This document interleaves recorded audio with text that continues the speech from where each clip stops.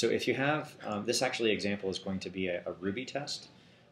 And the simplest example is, again, kind of showing the IP address and the browser string that you would launch. Again, this is kind of a very simple test that would just go to saucelabs.com and just make sure that the page is there.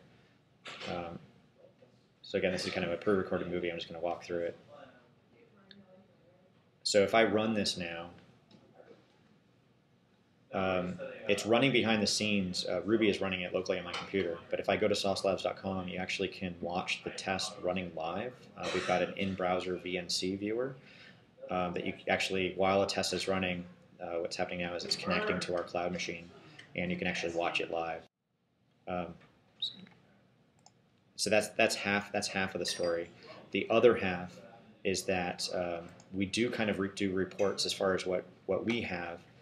We do have log files and create screenshots, and we also create a video of the test as it running on our infrastructure.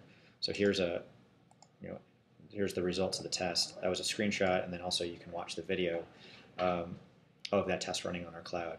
From this point of view, you can download these screenshots or the video, also integrate it with any continuous integration system.